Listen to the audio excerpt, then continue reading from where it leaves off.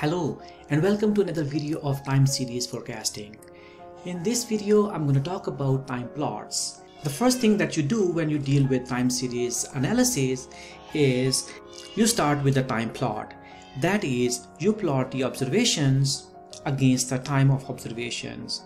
And in this way, you can have a look at how your data or time series is behaving over time. And you can observe various patterns in the series. I'm going to show you time plots by using two examples. My first example is of economy class passengers from Melbourne to Sydney. This data is coming from your book, so you don't have to bring in your data, but anytime that you will bring your own data, the first thing you have to do is to set this data as time series. Our data, Melbourne to Sydney, it's already set up as time series. You can always look into this data by typing in MELSID and then look at the description of this data set. Let's have a look at the summary statistics of this data set and look at the first 10 and the last 10 observations in this data set. So we know that there are three columns: first class, business class and economy class passengers, and then there are various statistics given with this data set. Next thing we can do is we can get a feel for the data set by looking at the head of the data set and the tail of the data set. This data set is time series, so we know that it was set up as TS object. The start is 1987, and observe that the frequency is 52 because there are 52 weeks in a year, hence our frequency is 52. Okay, the next thing I'm going to do is I'm going to use this function autoplot, and this autoplot function will pick up an appropriate plot and plot this data set against time. And here I'm gonna plot economy class column only. Remember, our data set has three columns. I'm interested in plotting this economy class column. This is the argument or our data in this autoplot function, and then we can add a title and the x-axis and the label for the y-axis on this plot. So we have this time plot of our data. So let's have a look at this data set and observe various patterns in this data set. First thing to notice here is that there were no economy class passengers during a period in 1989.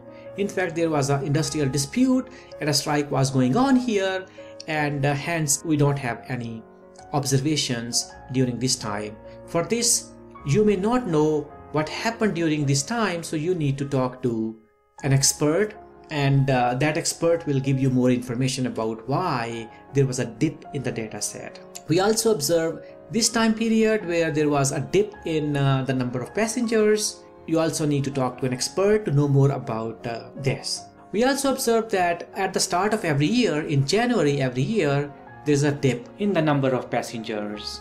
The same is going on in 1989, 1990, 1991 and 92. So you need to explore more that why are we observing this dip at the beginning of each year. This is because of the holiday effects. And then we have some missing observations here. So all these features of this series are revealed to you only by looking at the time plot. That is why time plots are important. Let's look at another example. So in this example, I'm going to plot monthly sales of a diabetic drug in Australia.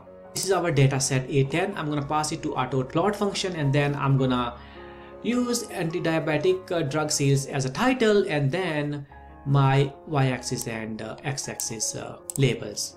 And we have this time plot. So let's have a look at different features of this graph. So first thing, observe there is a trend here, an upward trend.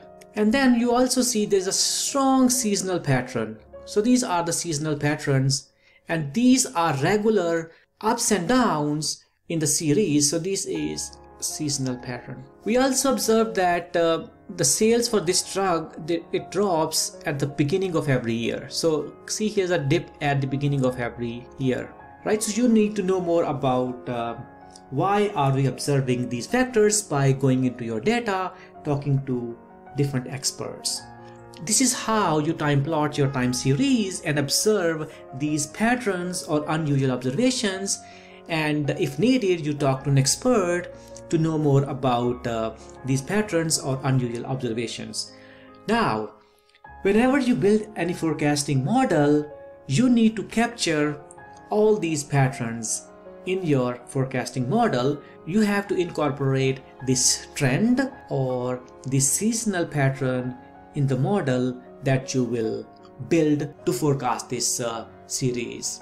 So this is an initial idea about observing these patterns in a time series and then thinking about your model around these patterns. Alright, I'll see you in the next video. Bye bye.